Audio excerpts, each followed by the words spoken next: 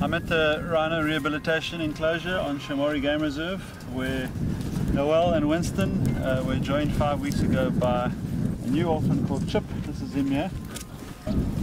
Chip's been settling in wonderfully with these two, and he's feeling really well, and he's putting on weight, which is fantastic. Yeah, we're here to acknowledge a very special week this week, in that it's World Rhino Day in a couple of days' time. And it's just a time to reflect on the crisis that this species is in, and it's also the week that CITES, which is over 180 countries globally, convene in South Africa to discuss issues relating to the international trade of wildlife. We're just hoping that that conference goes well, and that the future of this and many other species is more secure as a result of it. There is some good news in South Africa in that the poaching statistics seem to have leveled out to a degree, and in some parts of the country there is a decline of about 15 to 20% compared to last year.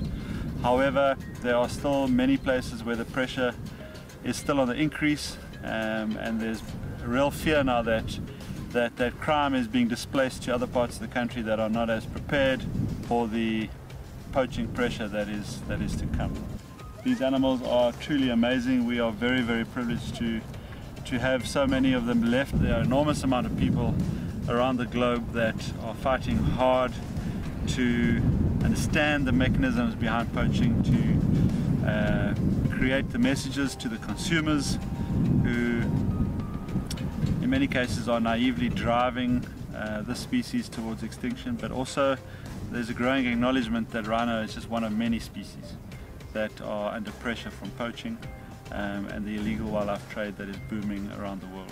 But unfortunately, the poaching crisis threatens to overwhelm us, and there's a massive amount of responsibility now on South Africa as a country, and there are many, many people around the world that are out there trying to get the message across to consumers, and then also supporting people on the ground, such as the team here at Shamori, the many anti-poaching teams that are out there looking after them at night. I do want to mention in particular the Wilderness Foundation and Medivet, who give us an enormous amount of support here, and the surrounding communities that are getting behind our efforts to try and secure their future as much as possible.